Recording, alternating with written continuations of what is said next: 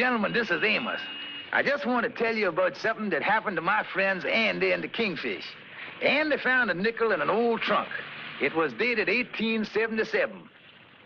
So Andy wrote a letter to Mr. Wilton, a rare coin dealer, and right now, Mr. Wilton is answering Andy's letter. Andrew H. Brown, care of the Mystic Knights of the Sea Lodge Hall. Dear Mr. Brown, in reply to your recent letter requesting the value of an 1877 5-cent piece, the current market of this coin is $250. If you care to bring the coin in, we will be happy to pay you this amount. I hope our offer meets with your approval. Yours very truly. Is that all, Mr. Wilson? Yes, and I hope this Andrew Brown accepts our offer. I'd like to add this coin to our collection. Get the letter right off. Yes, sir.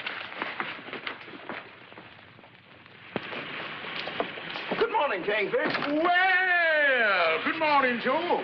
How's my old pal, the mailman, this morning? Any mail? Just one letter, Kingfish. It's for Andy Brown. I'll see the boy later at the food hall. I'll give it to him. Well, I guess I better be getting home now and see if the battle axe got any lunch for me. See you later, old pal. That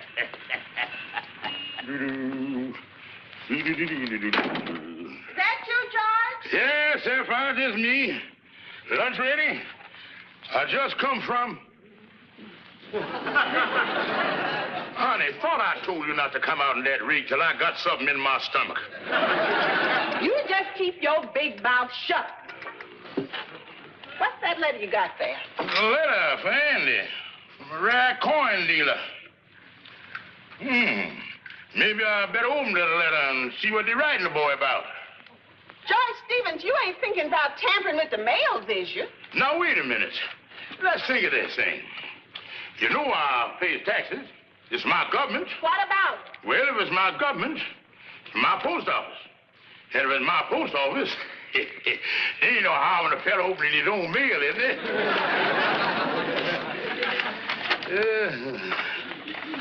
Mr. Andy Brown. 1877. Holy mackerel. Andy has got a nickel worth $250. George Stevens, it was bad enough opening Andy's letter. You ain't thinking about jipping him out of that coin, is you? Who, me? Innocent Stevens?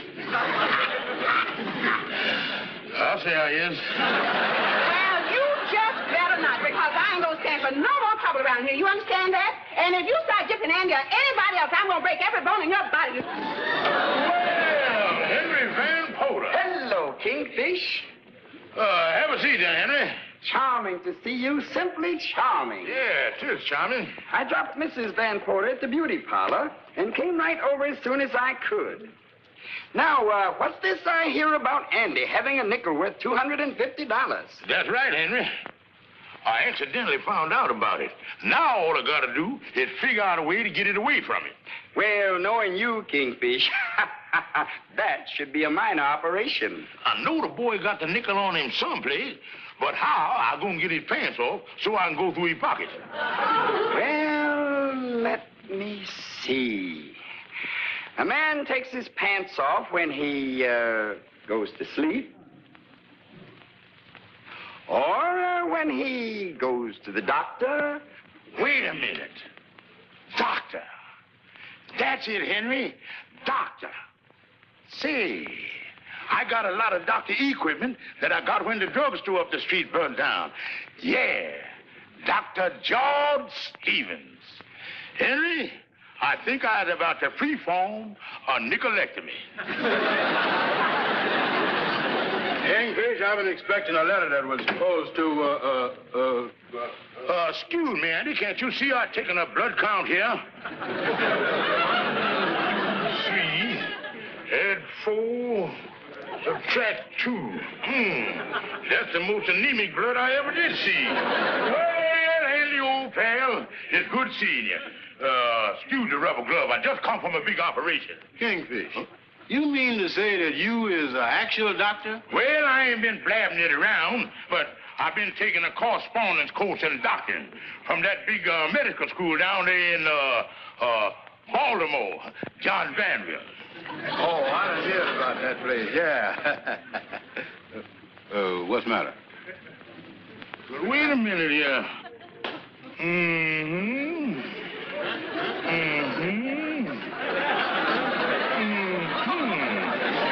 Kingfish, is you and good or and bad? Well, in between. Better take another look here. I see you are suffering from a slight inflagration of the optimistic nerve there.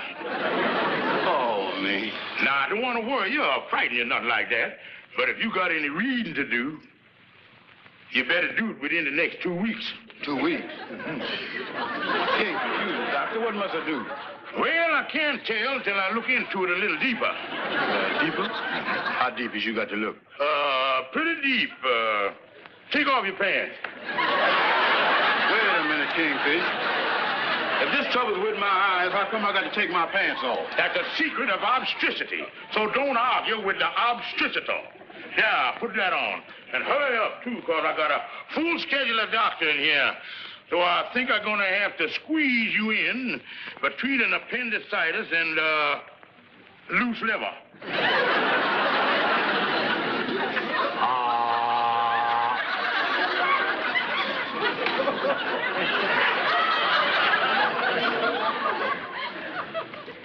Is you done located the trouble with my eyes yet, Kingfish? It ain't here in your adenoids. Turn around.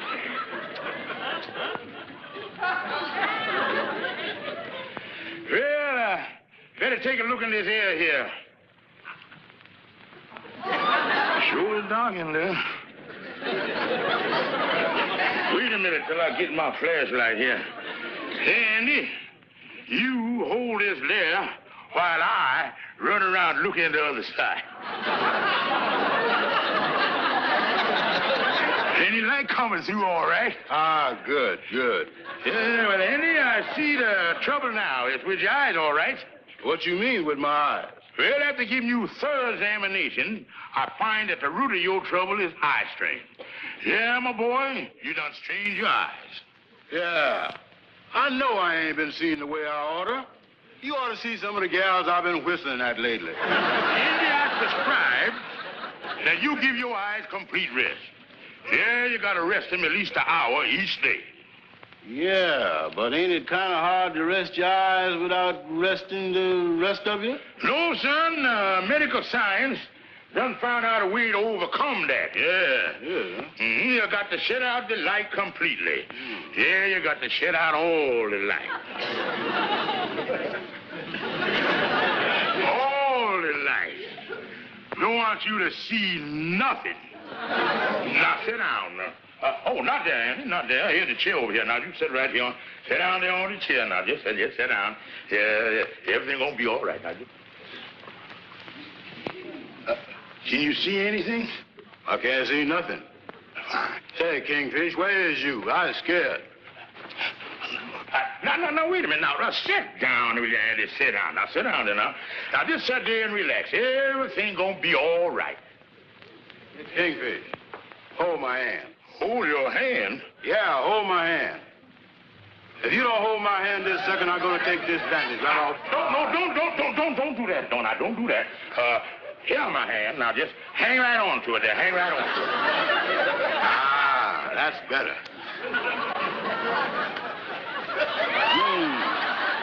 Your arm sure is cold. That's because I've been having chills here lately. Kingfish, I know you was here, but it sounds like your voice is coming from the other side of the room. It just sounds like that way, Andy. It's the acoustic. I stand right here alongside you. Oh, good boy. Good boy.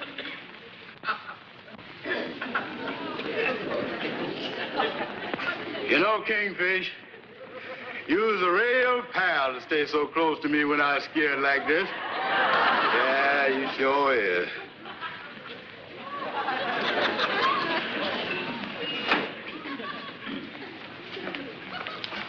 Mister, where's your telephone? Right back there. Thank you.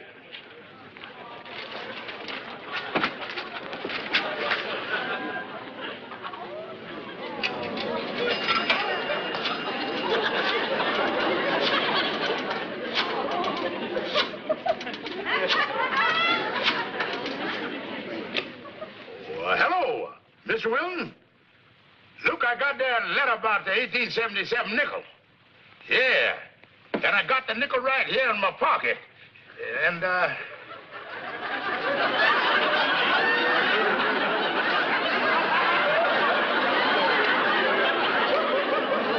holy smoke! I done dropped a rare nickel in the telephone. Say, Kingfish, for the last half hour, you've been awful quiet. You ain't dead, is you?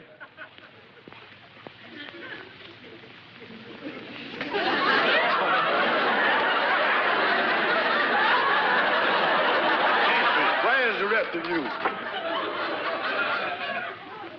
Andy, what is you doing with that crazy thing in your hand? Amos, 30 minutes ago, the Kingfish was on the other end of that thing. Yeah? Well, what is your pants doing down on the floor over there with the pockets inside out?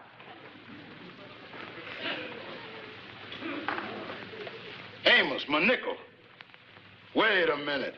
This whole thing is a trick of the Kingfish. He done got away with my rare nickel. Well, what you gonna do now, Andy? Amos, I'm gonna find that Kingfish, and I'm gonna beat him to a pulp. And then I'm gonna beat up on the pulp. Yeah, now that you explain it that way, Kingfish, I realize that you is my pal. Oh, yeah, Andy. I done it all for you. I only took the nickel so you wouldn't lose it. And I even made a deal for you to get $250. And the best part of the deal is I only gonna take half the money. And I even count on taking the smallest half. Kingfish, I don't know how to thank you. But tell me this. Where's the nickel now? Is you got it in a safe place? Well, yes and no. How come that no messed up in there? Well, Andy, old pal, the nickel is in the telephone coin box down in the drugstore. Whoa! Slow down, slow down. Something just kind of whizzed by me there, Kingfish. It seems to me, I heard you say something about telephone coin box.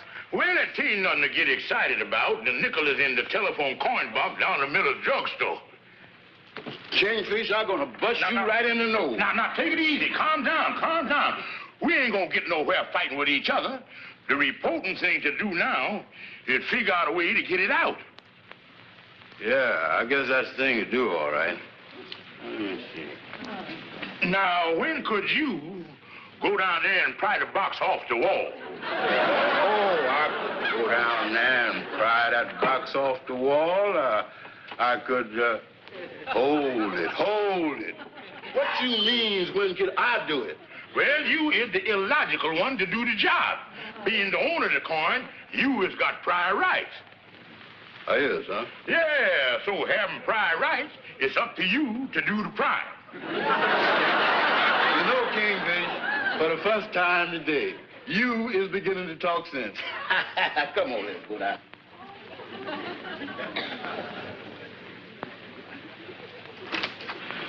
Good afternoon. Hi. Hello. Well, here we is, Andy, old pal. Kingfish, is you sure that we won't get in no trouble messing with that phone box? Of course not, Andy. You was only getting your own nickel back. You has got legal jurisprudence. I is, huh? Yeah, now you get in there, and I'll take the dangerous part. I'll stand guard out here. That's what I'm gonna do. Ah, Kingfish, you is a pal.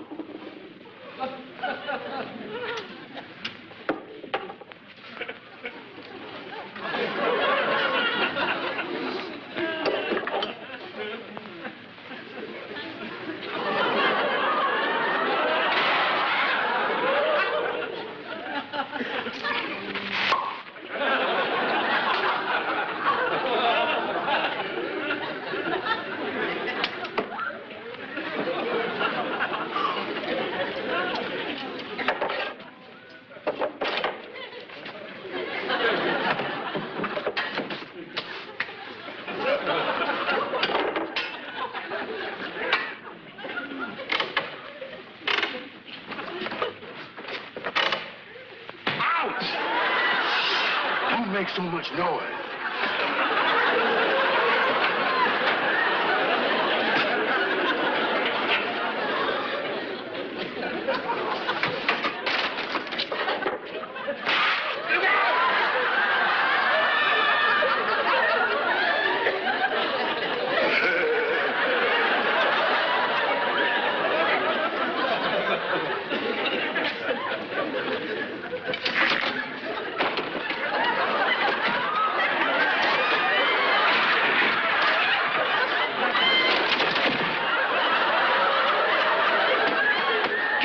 Kingfish.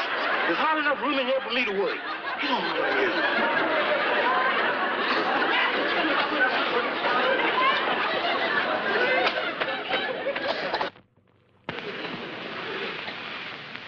Hello, Roy. Hello, Norma.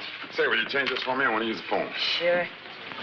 Are you on duty today, Roy? I'll know in a few minutes. I have to call the desk sergeant down to the 32nd Precinct. Oh? How you coming in there, Andy? Have it for you in a minute, Kingfish. Is someone using the phone? Oh, it's being used all right. A friend of mine using it. Yeah, well, will your friend be long? I got to call headquarters. What's that last thing you say you got to call? Headquarters. Oh, you mean Republicans or Democrat headquarters? Is you a politician or something like that? Police headquarters. I'm a plainclothes.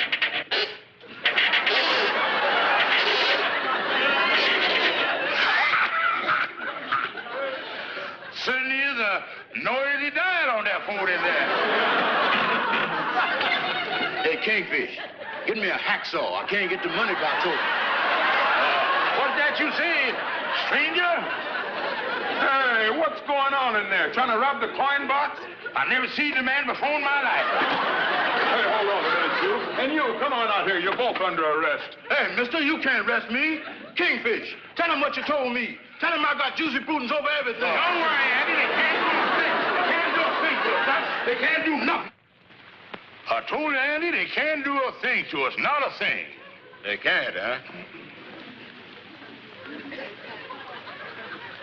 Well, we ain't exactly sloshing around into full freedom. When they get us on that stand, they're liable to turn you against me and me against you. They'll have us cutting each other's throats. Yeah, you said it. I see that in the picture with Humpty Bogart once. And Andy, what we gotta do is stick together. And don't forget, we is all brothers in that great fraternity, the Mystic Knights of the Sea. We got to be loyal to each other. Face this thing with a united front.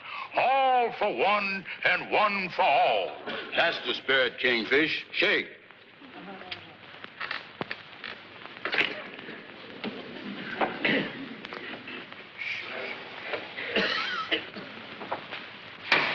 This court will come to order. George Stevens and Andrew H. Brown breaking and entering, attempted robbery, destroying of public utility. The two defendants were apprehended at the scene of the crime with burglary tools. Violation, Section 498, New York State Criminal Code. Have the prisoners approach the bench, please.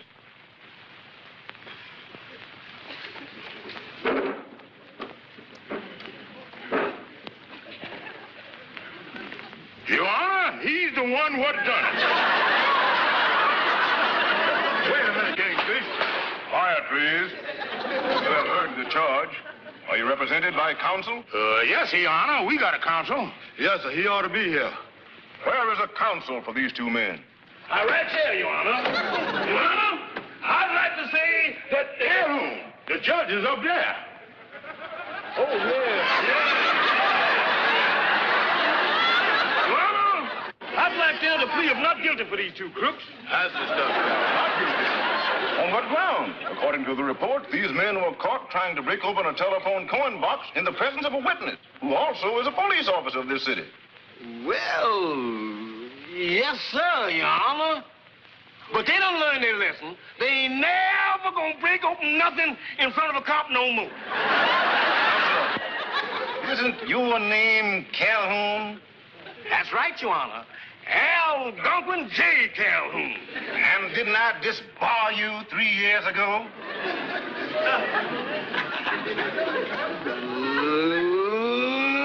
So long, boys.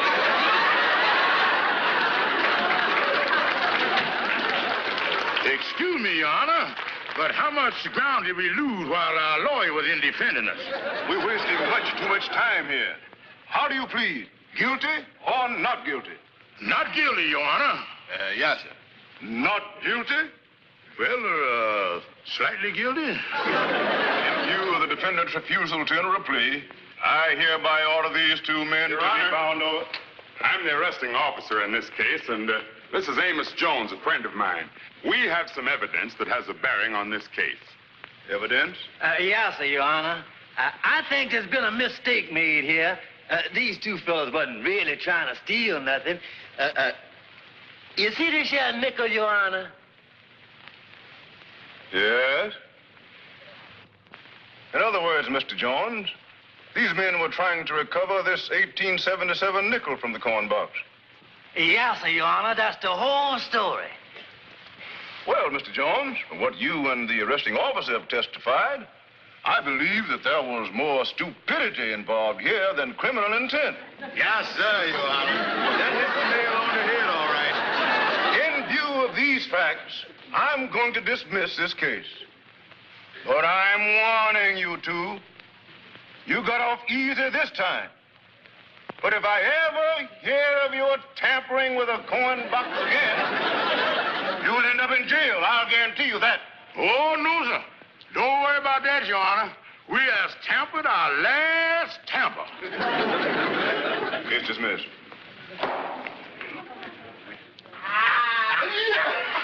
Oh, boy, it sure feels good to get out of here. Yeah, sure do, son. You know, this is one place that ain't never quite seemed like home to me. And to me, the boy. Hey, fellas. What do you want, Calhoun? I'm sorry about what happened in the court there, but if that old judge hadn't thrown me out the courtroom, I'd have got you fellas off with 90 days. Oh, shut up, Calhoun. Well, Andy, old pal, you still got our round nickel, ain't you? Oh, yeah, I got it right here in my pocket. Say, there's a phone right there we can use. What does we want with a telephone? Well, here's the rare coin dealer's telephone number. Call him up and tell him that me and you will be right over to get the $250. Wait a minute, Kingfish.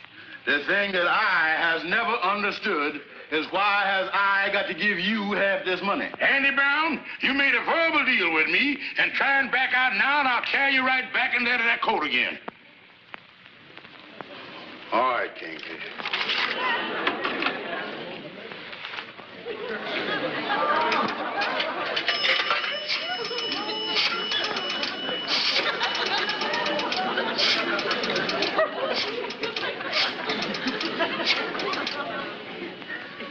Oh, me. Kingfish. What's the matter now? I done put the rare coin in the telephone. Do you mean to say that you done put the round nickel in the telephone? Well, you got me so nervous I couldn't think. Well, you stupid bum. How in the world could you do a thing like that? You heard what the judge said about tampering with the phone boxes? Yeah, but Kingfish... Oh, shut up. Andy Brown, as long as I live, I'm never going to speak to you again. Goodbye, you big dummy.